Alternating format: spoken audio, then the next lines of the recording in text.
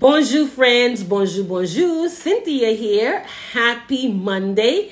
Bon dia, bonjour. I hope you all are doing well. My question to you today is, when was the last time someone asked you what you do for a living without tying it to your job or your career? Watch this video, watch this live, because that is what we are talking about today. Friends, earlier today, I went to have lunch at Nordstrom with a friend who I connected with about a year ago.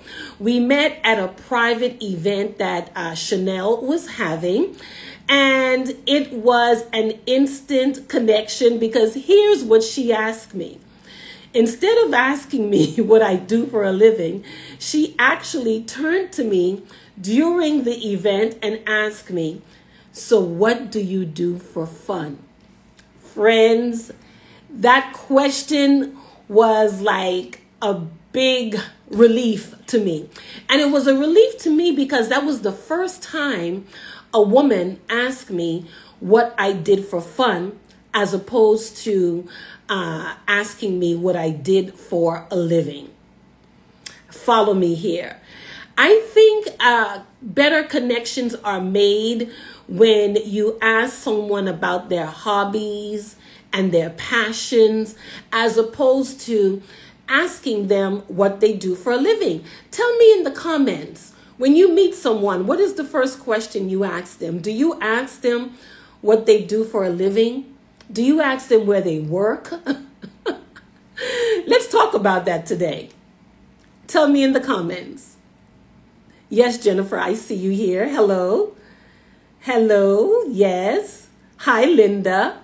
Today we're talking about connecting with people without asking them about their profession, or without tying their entire existence to what they do for a living. So what I was saying was, I went to lunch today with a woman that I met last year around this time at a Chanel event, a private Chanel event we were both invited to. We met each other for the first time, and while we were having our lunch and cocktails, she turned to me and she said, "So what do you do for fun?" And it started a connection and a wonderful friendship, because I was like, finally, I found someone. Oh, and she just signed on.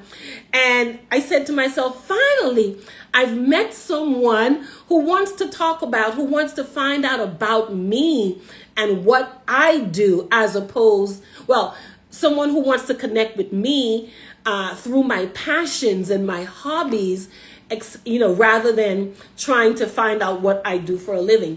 And the reason why I have that issue, my friends, I'm going to be very honest with you here, is because I find in today's society, in today's world, a lot of women, and it's okay to be ambitious because I'm very ambitious, but when, someone would ask me what I do for a living, or what do I do for work, and I would say that I am a proud housewife, I manage my home, I take care of my husband and my family, they would sort of look down on that, as if, housewives or homemakers stay home and eat candy and watch soap operas and reality shows all day long. They don't feel as if housewives and homemakers actually is a profession. It is a career, right? We are very, very busy. As a matter of fact, most people who go to work, they get off at a certain time and they get to go home and do nothing else for that job or that career. But we, as housewives, we are on the clock 24/7. 24/7. So it is a very important job. And, it takes me aback sometimes when someone would ask me what you do for a living, and I say I'm a housewife or I'm a homemaker, and they're like, oh, like as if it's not important. It is extremely important.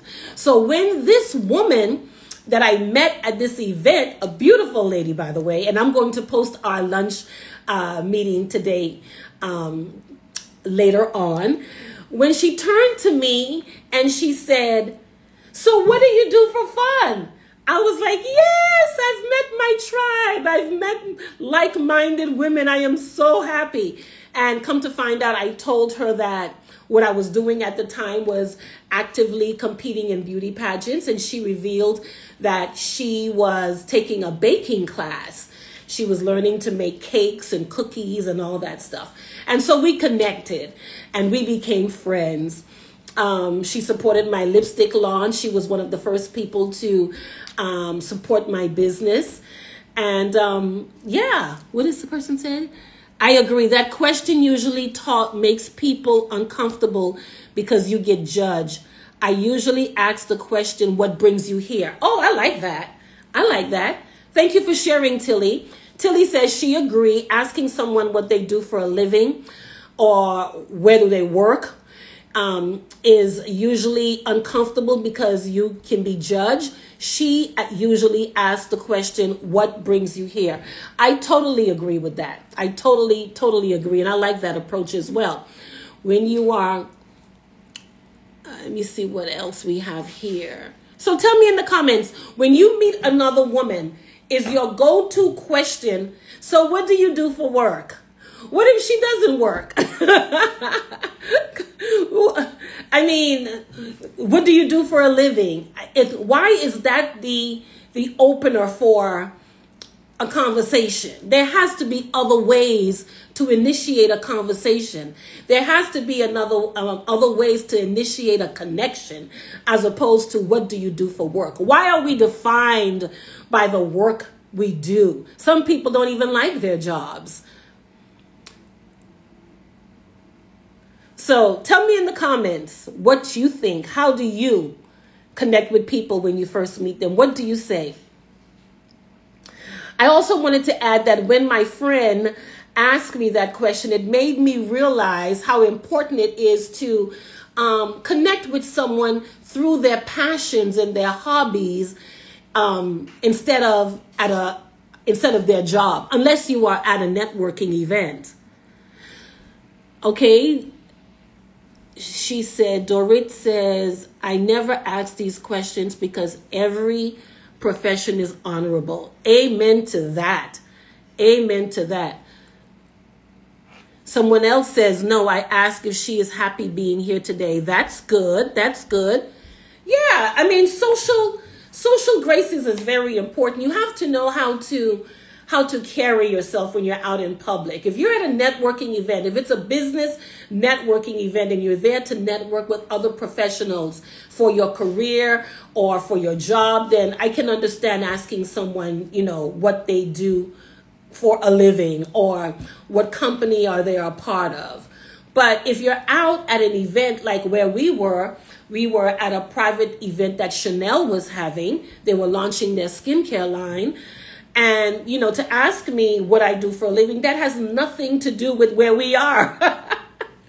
And I am so glad that my friend, she didn't ask me that question. She asked me, so what do you do for fun? And I was so happy. If you just tuned in, someone else says, I always like to compliment them and tell them how wonderful we are to celebrate a good day. I like that too. I like that approach. So tell me in the comments, what do you think? How do you spark a conversation? How do you begin a friendship when you meet someone for the first time? What is your go-to comment or question?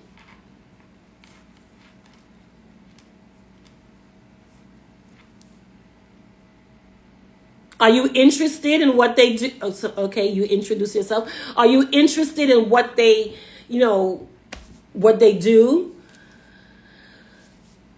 as an extracurricular activity?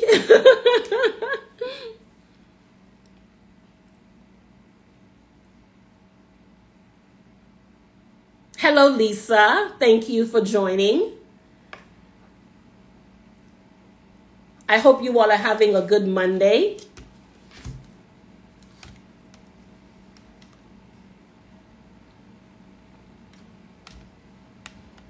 So my friend and I, yes, we've been friends for about a year now.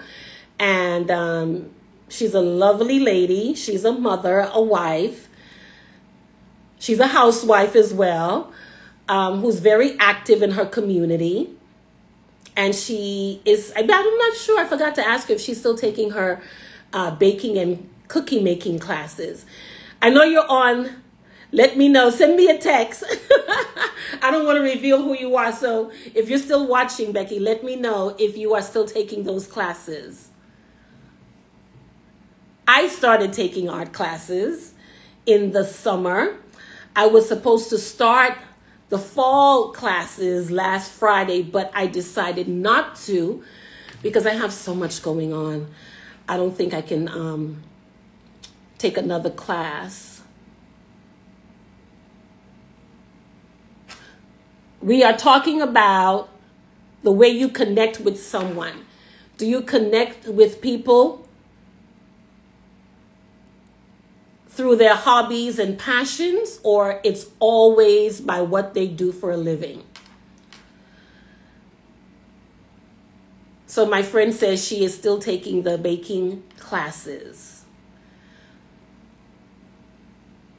I am reading the comments.